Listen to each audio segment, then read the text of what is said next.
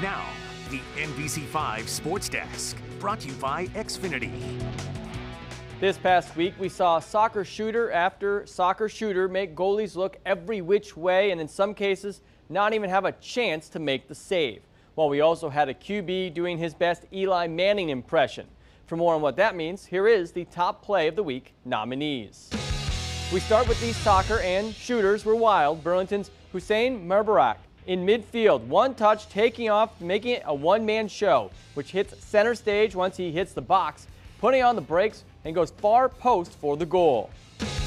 Next up, Milton's Emma Wenner along the end line and puts the ball on net, which makes good things happen. The shot gets just enough curve to it, hitting just inside the far post. Here's a wow goal for you. It's Seton's Tobiah Osborne. Lifts the shot high into the air, and talk about perfect placement. The only place it could go was just inside the goal, just outside of the keeper's reach.